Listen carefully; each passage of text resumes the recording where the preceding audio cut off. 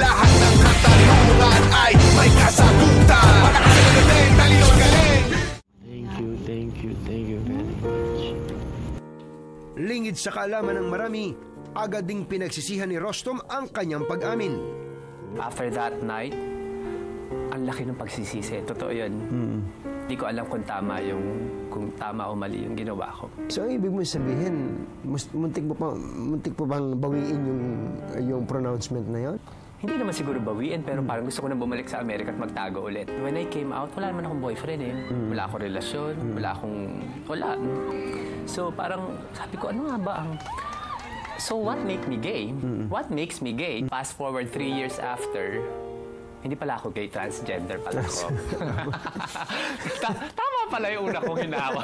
Mali yung pronouncement ko the first time.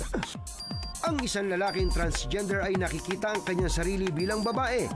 Kaya siya nagbibihis babae o nagpapasex change. Iba siya sa isang bakla na hindi nagbibihis babae o nagpapasex change, pero umiibig at pinipiling makarelasyon ang kapwa niya lalaki. Hindi kaya mas naging katanggap-tanggap kung gay ka na lang kaysa naging transgender ka pa? But then again, that's not me. Hindi naman ako nag-out para tanggapin ng tao. Nag-out ako para magpakilala ko sa tao.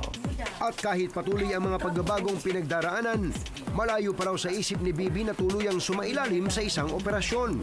Ano ba kasunod? Magpapapalit ka na ba ng kasarian? Yung physicality is very secondary. What's really important is what I feel inside and how I express myself. Now, if one day, darating ako sa punto na I will decide na I will go all the way, who knows? But as of now, it's not a priority. Kailan ka huling nagkaroon ng relationship? Actually, wala pa akong naging relasyon. Hindi pa ako nakipag-boyfriend. Kaks dalagan-dalaga. Batang-bata. Diyos.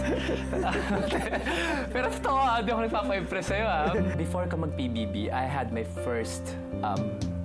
very first gay relationship. That was in 2002.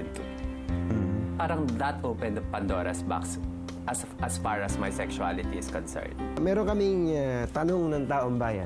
Okay. Bibi, may plano ka bang mag-asawa? Ano bang tipong guy na gusto mong makasama habang buhay? Ayun. Oo naman, may plano ako mag-asawa. At ang tipo kong guy, yun nga, sabi ko kanina yung may paninindigan, yung hindi naman kailangan mayaman, pero yung alam ang gusto, may ginagawa sa buhay, alam, yung meron siyang pinagkakaabalahan. At mamahalin ako ng, yun lang naman ang gusto natin, di ba? To be loved and be loved in return. Diyos, napaka...